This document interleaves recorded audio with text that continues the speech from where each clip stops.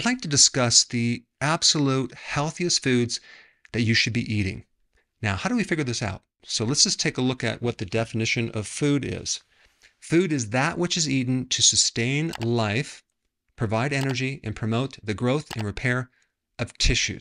So, if you eat something that doesn't sustain life, that doesn't give you energy, that doesn't help your tissues grow and repair, it's not food. And if we take a look at what foods create the most disease, well, ultra-processed foods. That's a real polite way of saying junk foods. So before we get into the actual foods, what are ultra-processed foods?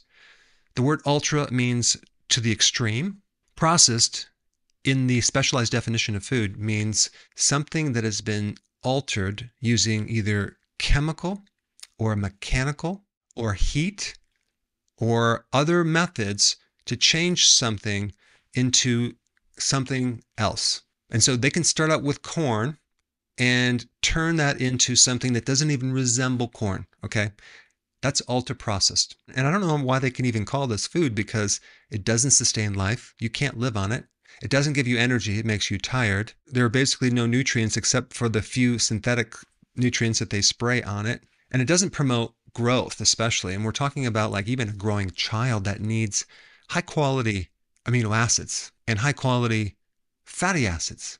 So if we look at a scale from, I'm going to call it non-food, all the way to the other side of some whole food that has bioavailable nutrients. So that means it would have to have vitamins, minerals, trace minerals, amino acids, and fatty acids, and other things too. And I think fiber might be important as well, simply because fiber is something that your microbes do eat. And I'm not talking about added fiber, just the fiber that comes within certain foods. But we do know the essential things, essential fats, essential proteins, but there's no essential carbohydrates. We can actually live without carbohydrates. On the flip side, there are some important nutrients in vegetables: vitamin C, folate, potassium, magnesium, and phytonutrients, which have a lot of additional interesting properties that go beyond just basic nutrients, anti-inflammatory, antioxidant, etc. However, that being said, you can find in grass-fed beef a lot of phytonutrients. That's right. There's not a lot of research in this area as far as the difference between the two or the bioavailability, but they're in there, like I'm demonstrating right here in this picture. And you can see the level of phytonutrients in my cattle. And you can see it's much higher, especially than the grain-fed. And this is probably because my cattle get no grain. It's all grass-fed, grass-finished. And even in eggs, right, you can get certain phytonutrients, which are plant-based compounds. So you don't always have to get these phytonutrients from plants. Now, if we look at a vegan's diet, you can't really get all of the nutrients without adding or supplementing to a vegan diet, especially B12 and other nutrients that are not as bioavailable. And then we also have DHA, which is omega-3. And also, the amino acids are different from plant to animal. You can still do it being a vegan. I'm not saying that you can't, but it's just a little more difficult. You have to combine certain things to get the complete amino acid profile. The bottom line is there's just more quality amino acids in animal products than there are in plants. Now, in vegetables, you have also certain anti-nutrients, but for example, like cruciferous vegetables, you can cook them, you can steam them, and reduce a lot of these anti-nutrients. Nuts also have anti-nutrients. Soak them overnight. It's called germination.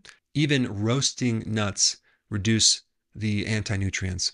On one extreme, we have the ultra-processed ingredients, right, which really is composed of 3 or 4 main ingredients with a lot of additional chemicals. So let me just give you one example. This was my favorite snack in college. Let's just take a look at what the ingredients are. Corn, vegetable oils, corn, canola, and or sunflower oil. So number one, realize that corn is not like sweet corn. Okay, it's called dent corn or field corn. You can't eat it. I mean, it's disgusting.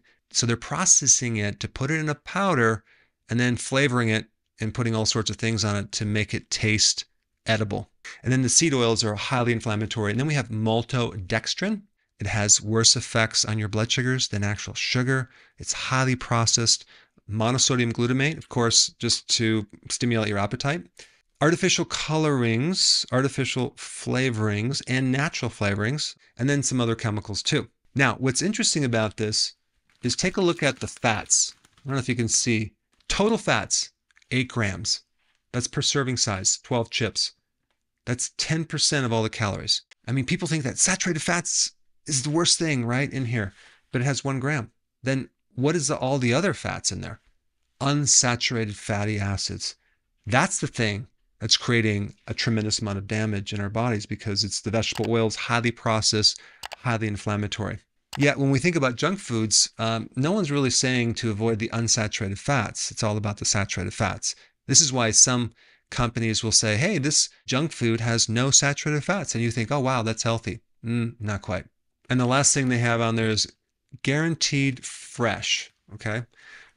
Guaranteed fresh, like taking an apple off of a tree type fresh. You know, the purpose of ultra-processed food is to increase shelf life and make it cheap and make it very tasty, okay?